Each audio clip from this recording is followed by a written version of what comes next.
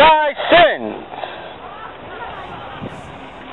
If thou shalt confess thy sins, he, God, is faithful and just to forgive us our sins, and to cleanse us from all unrighteousness, Isaiah 1:18. God wants you to come to him. God wants to sit down with you and reason. And the end result that God wants from you is to believe on the Lord Jesus Christ, to confess your sins, and be washed. Behold the Lamb of God, which take away the sins of the world. And that sin is singular. It's not plural.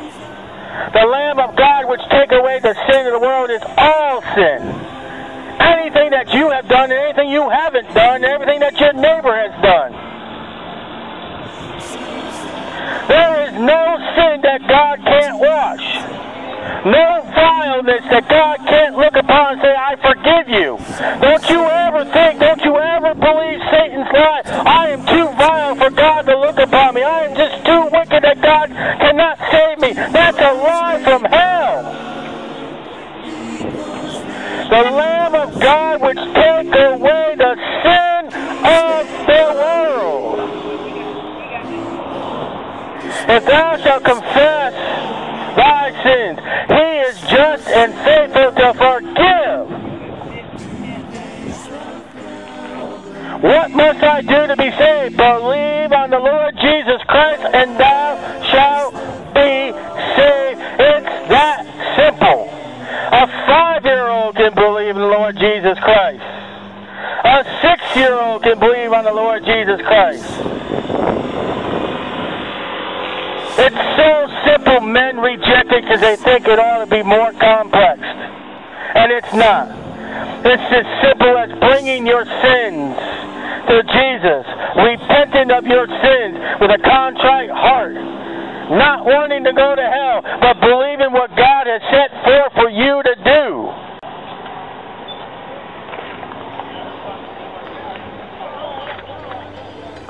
If we confess our sins, he is faithful and just to forgive us our sins and to cleanse us from all unrighteousness.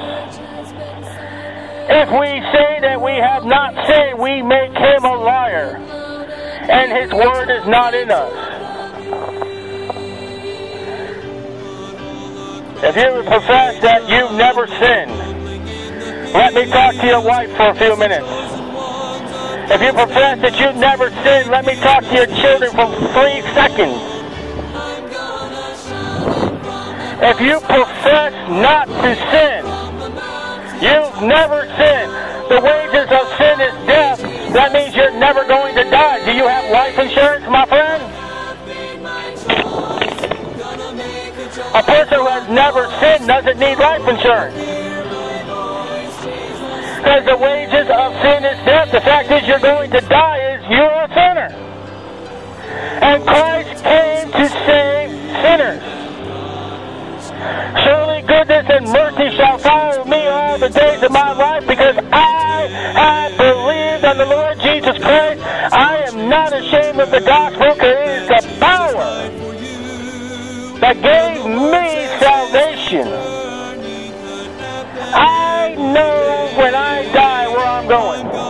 These things have I written unto you, that you may know you have eternal life. If you don't know where you're going to go when you take your breath, that last breath, you need to get on your knees alone with God. You need to come to God and reason with God. Because you may have a scarlet trouble. You may not be washed in the Lamb. Because being washed in the Lamb means you have a surety. You know. These things are written. It's in the Bible. It's written. And the salvation that John speaks about, the salvation salvation that's in the Bible is Jesus Christ, and Jesus Christ alone. Listen, death is coming. You don't know when it's going to happen. Death is sure.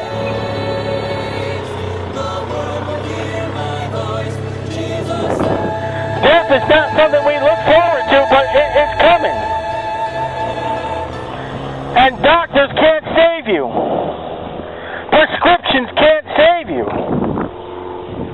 You can't save you. But Christ can save you. Yea, though I walk through the valley of the shadow of death, I will fear no evil. How's your deathbed testimony going to be? I don't want to talk about it. You got to talk about it. It may be today. Your death may be any moment right now. Now, this truck just almost hit these people. Listen, Florida drivers, you better get yourself right with God right away, because you don't know how bad these drivers drive.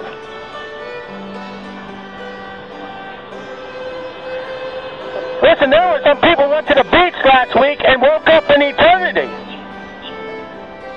There are people that have to-do lists today. You may never finish that to-do list. The next time you lay your head down, it may be in a coffin. It is now, behold, now is the day of salvation. It's not a thing to put off. You may not have tomorrow. What is man's life but a vapor, a shadow?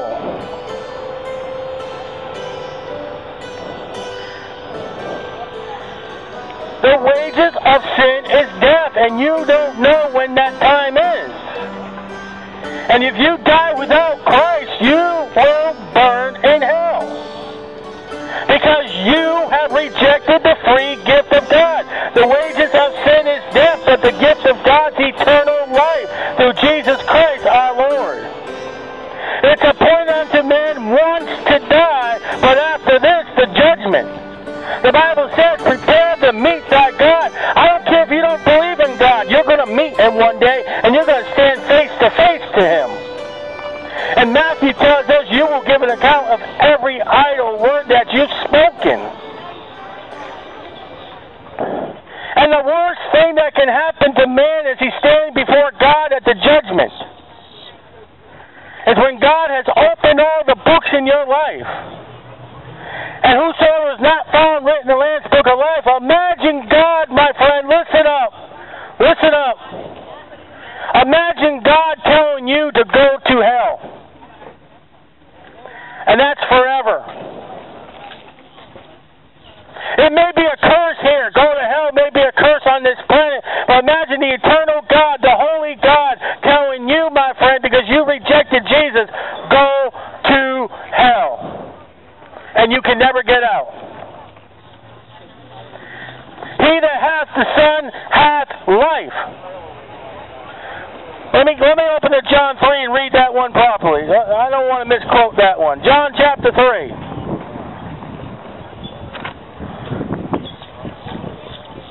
John chapter 3. John chapter 3, verse 36.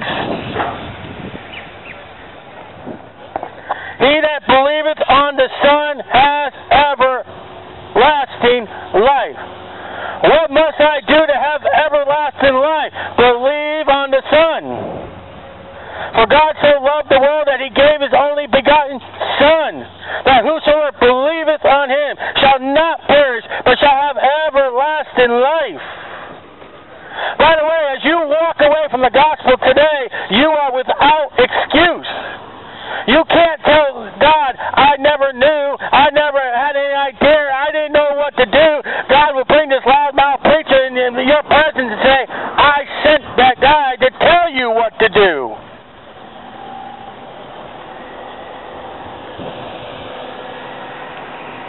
I come here to tell you exactly what God wants for you. You can never say, I never knew, I never found out,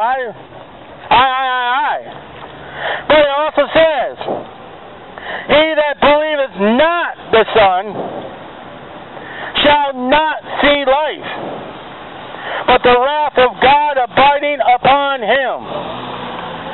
You know what the wrath of God is? The lake of fire. Why? Because you have not believed on the Son. People are in hell today because of their rejection of God's free gift. That's it. There are no adulterers in hell. There are no thieves in hell. There are no liars in hell. There are Christ rejectors in hell. That's who is in hell. You reject Jesus Christ and God will put you in a place of torment. Because it is free today. Believe on the Lord Jesus Christ and thou shalt be saved. Saved from what? The wrath of God.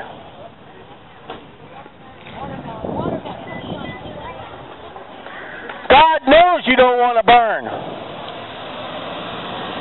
God knows you don't want to be in damnation. And God said, I will give them my Son. I will give him the gospel to bring to the people. I will give his sinless, his blood, that is God's blood, Acts 20:28, to wash their sins away that nothing else can do. For Christ died for our sins.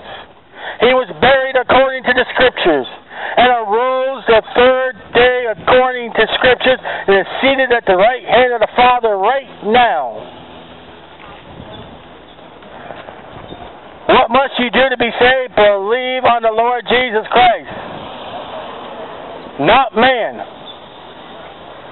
Not chemicals. Believe on the Lord Jesus Christ, a name that's above all names. There is no other name under heaven whereby man must be saved. Right? Acts 4:12.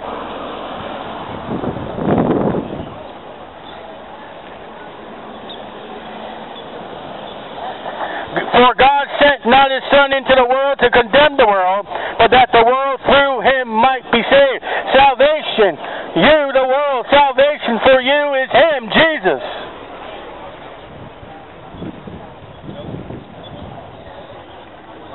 Don't turn away. God says come. But for too many of you... Thank you, sir. Appreciate it, brother. For some of you here, the next time you see me be at the great white throne, you'd say, I wish I had listened. I wish I would have heard those words. I wish I had believed on your preaching. And the final words you will hear from God will be something like, I don't know, but something like, go to hell. Lake of fire. Death and hell were cast in the lake of fire. Hell's there. It's not something to be taken lightly.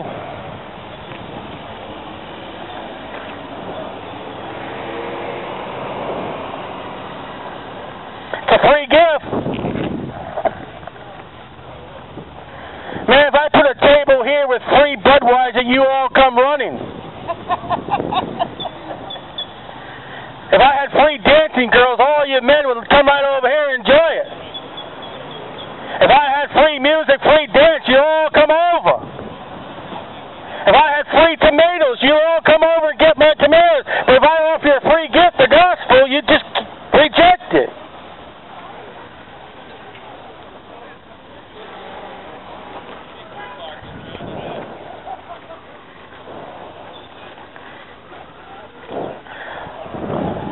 Well, I have planted a seed.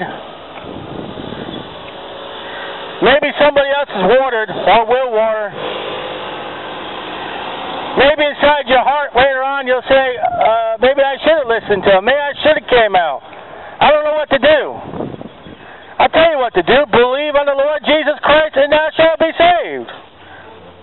That's right. You mean No cash, no check, nope. I'm not here for your money. I'm here for you to repent and turn to the Lord Jesus Christ, get saved.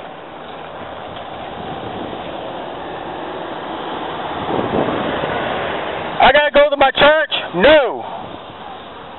When it comes to salvation, stay away from the church. Go to a man, the man Christ Jesus. Pilate said, behold the man. What shall I do to be saved? Believe on the Lord Jesus Christ, and thou shalt be saved.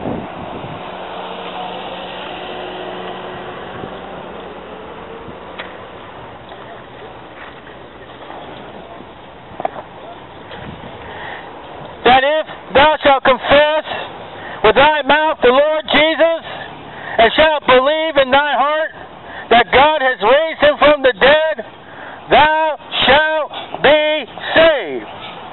For with the heart man believes unto righteousness, and with the mouth confession is made unto salvation. They say, what are you doing, idiot? I'm confessing salvation of Jesus. I am not ashamed of the gospel. Cry aloud, lift up your voice like a trumpet.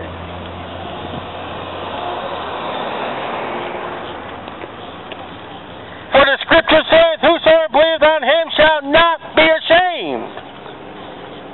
For there is no difference between the Jew and the Greek. For the same Lord over all is rich unto all that call upon him. For whosoever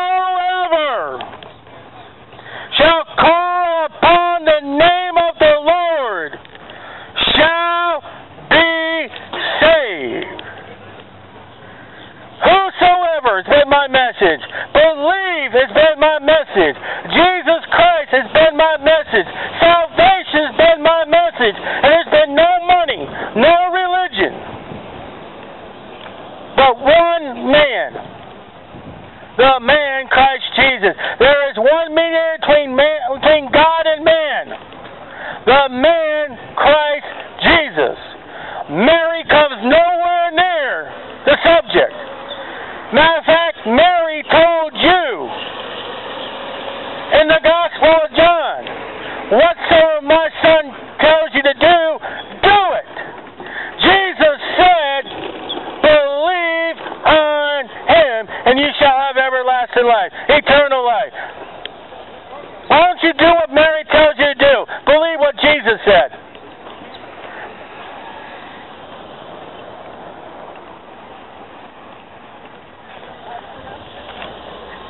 Believe on the Lord Jesus Christ, and thou shalt be saved.